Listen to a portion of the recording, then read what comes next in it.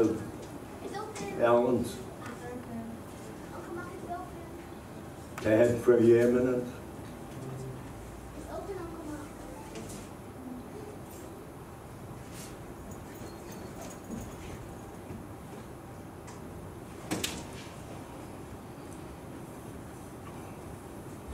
I thank God that He found you worthy to go through that test.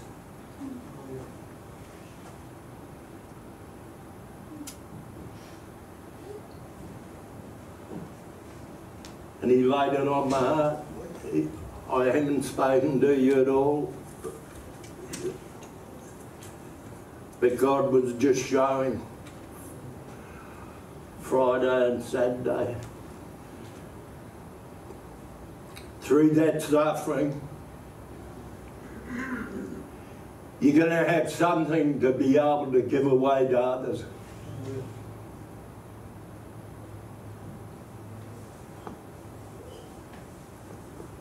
See, God wants this church to be a church of sufferers. Why? Because there's people out there suffering like mad.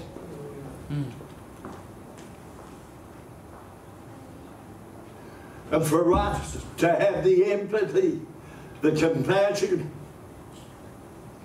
the truth, the heal in the suffering, we've got to suffer ourselves.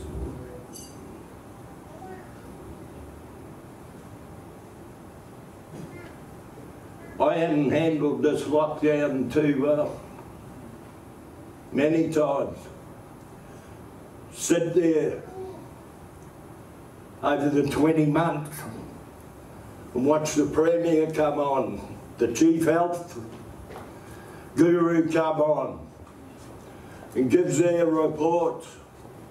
I've never spoken to the telly so much.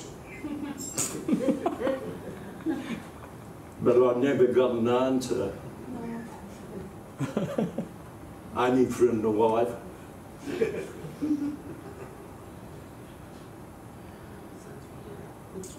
And we can think, as you listen to that, and you feed yourself on it,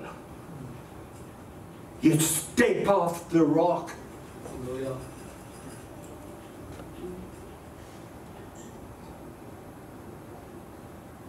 These times we're living in,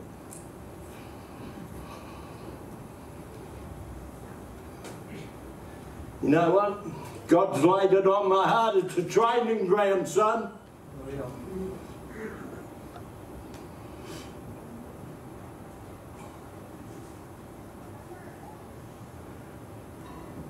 You know what the thorn in the flesh means? God saying to Paul through that, you need me, Paul.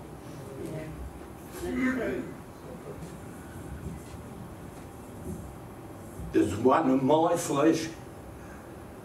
I hope he keeps it there.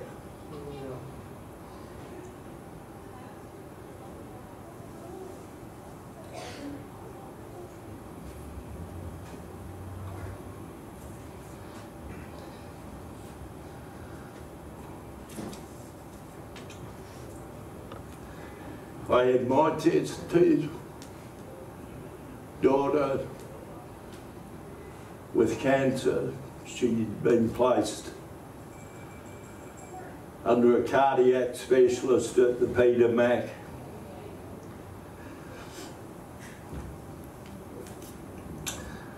And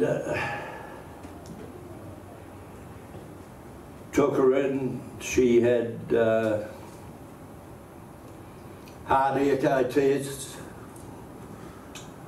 not last Monday, Monday before. We had to go back on the Wednesday. And all the radiation she had,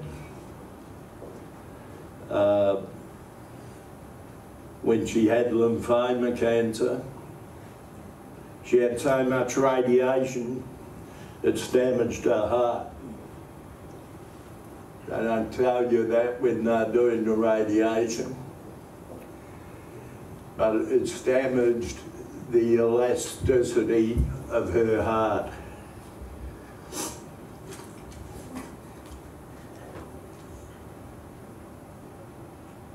But I think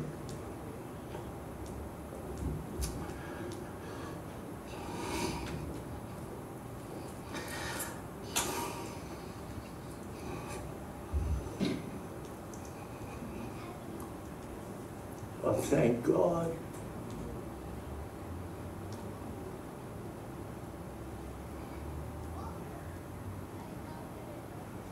I watched her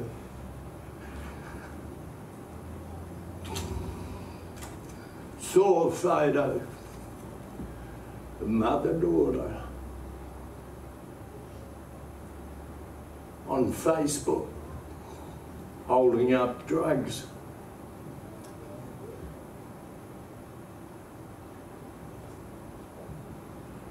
Giving the time for the guy to come and pick them up.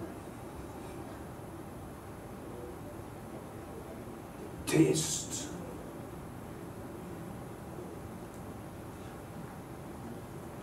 It's hard.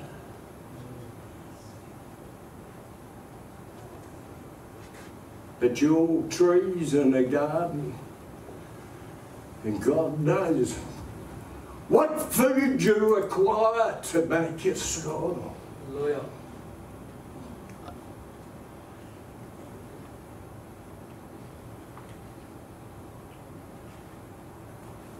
When I suffer,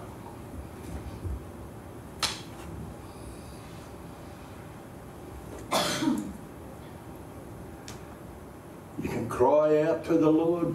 There can be a blackness all around you. You can be tormented and tormented. But you still can call on the name of Jesus. Hallelujah.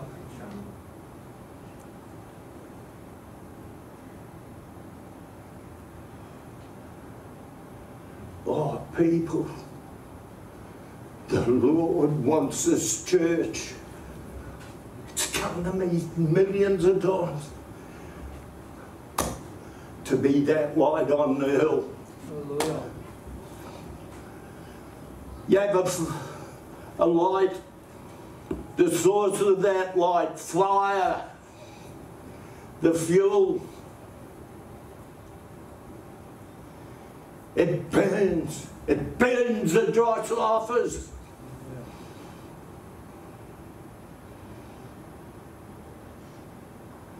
But to be that light on the hill, we've got to yield.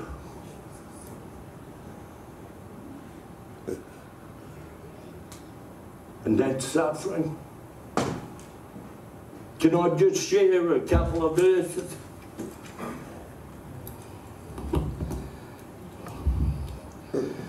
(1 Peter 2:21). For to this you were called, because Christ also suffered for us, leaving us an example that you should follow his steps. It's inescapable. If you're a Christian, you're going to suffer.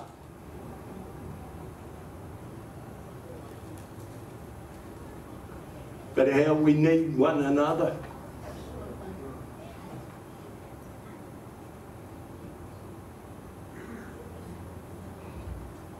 (1 Peter 4:13). But rejoice to the extent that you partake of Christ's sufferings, that when his glory is revealed, you may also be glad with exceeding joy. Hallelujah. Isn't it amazing? Our names were written in the book of life before time. God planned before time his Son would go to the cross and shed his blood on our behalf. Before time. Do we take it lightly? I want to know Him. I want to know Him. I want to know Him. What's it take to do that? Crush me, Lord.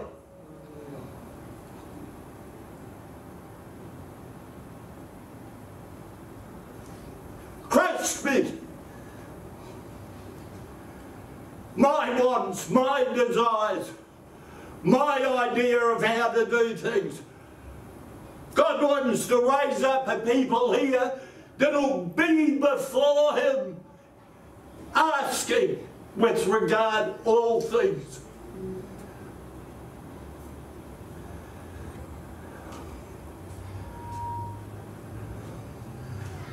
You think Satan's going to stand by when he sees what's happening here?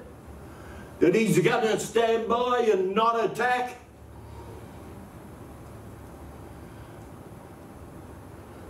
But our Saviour,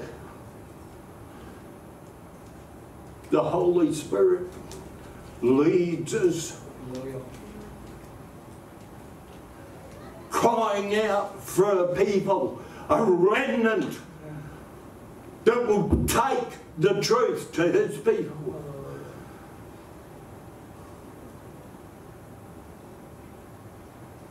All over the world. Creation waiting to hear what the Lord's got to say. What do we want? See, God says, come unto me, all you that are heavy laden. Come. But our part is, we choose, we respond, or we don't. The offer's there.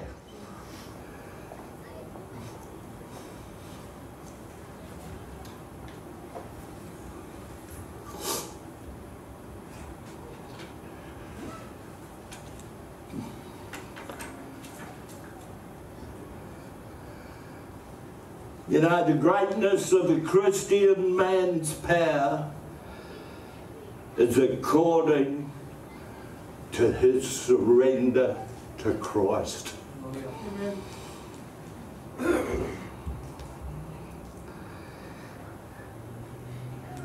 You know, He's a sovereign God. Oh yes, we agree with that. Until we got to suffer. What about our sovereignty, Lord? Right?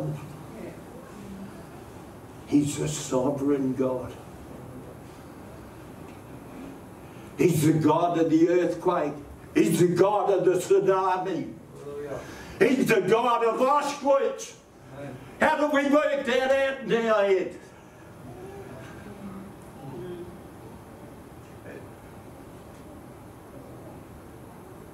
Eric Wise, a devout Jew, was in Auschwitz, and this was with regard to suffering.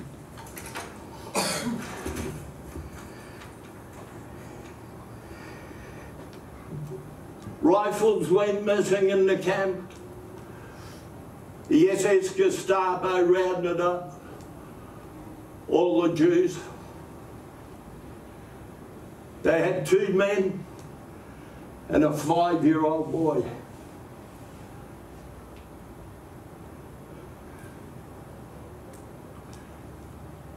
And they were to hang the 3 of them in front of all the Jewish interns.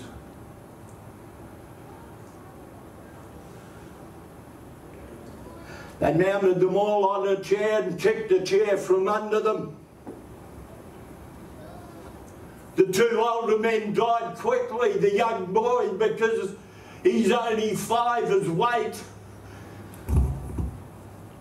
it didn't break his neck, so he hung there, struggling. Men crying out behind, screaming, "Where are you, God?"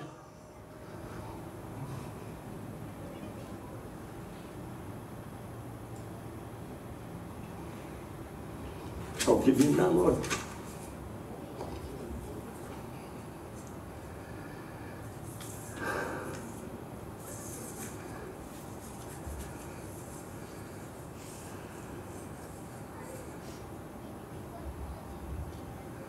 Stephen Saint.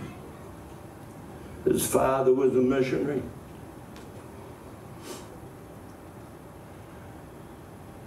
This violent tribe that they'd made contact with, his father was a pilot. He was only a little 6-year-old boy. There were 5 missionaries. They landed.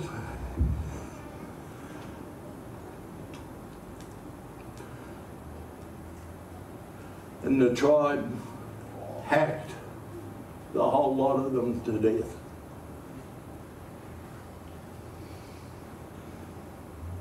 He said, my mother called me into the room and said that your daddy won't be coming home. He's gone to be with the Lord. He said when he found out in later years talking to his auntie, she explained everything to him. And he said, I came to the point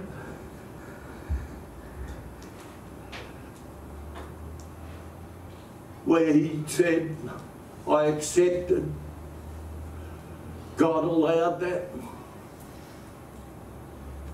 He said God was present as my father was being hacked to death.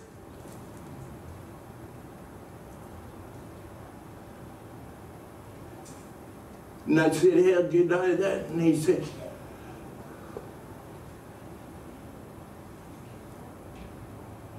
look at Jesus. God allowed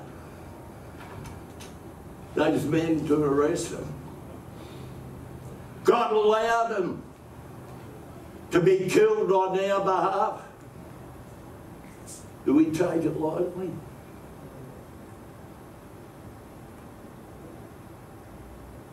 He's a sovereign God. Hallelujah. But Stephen Saint said, you know, I used to go around quite often and speak at other churches about what happened with regard to my father and everything. And he said, I used to come home and say to my wife,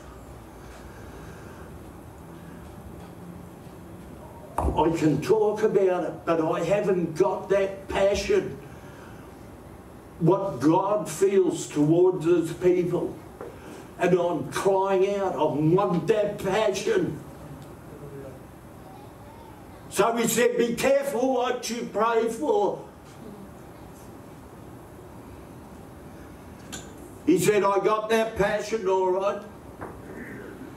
He said, I hadn't seen my daughter. She was overseas, I think, doing a lot of work with YWAM. She came home and they had a function for her when she returned home. And his wife came and got hold of him that evening and said, oh, could you come up to the daughter's bedroom? So he went up.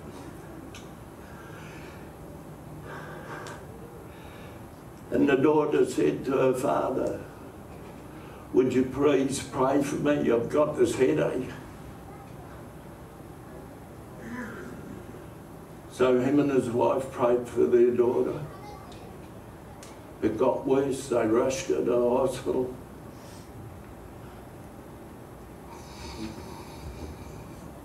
And the hospital said, she's having a cerebral hemorrhage. There's nothing we can do for her. And she died.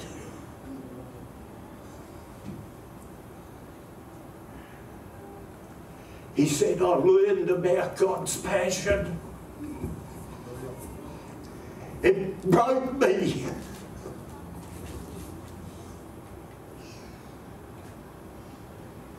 We don't want these things. We don't want to experience it. Man spends billions to escape suffering. Billions. Drugs, alcohol, feeding the flesh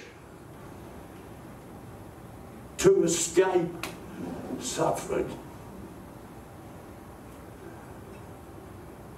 Without it, folks, in conclusion, we've got nothing to give to others. Nothing.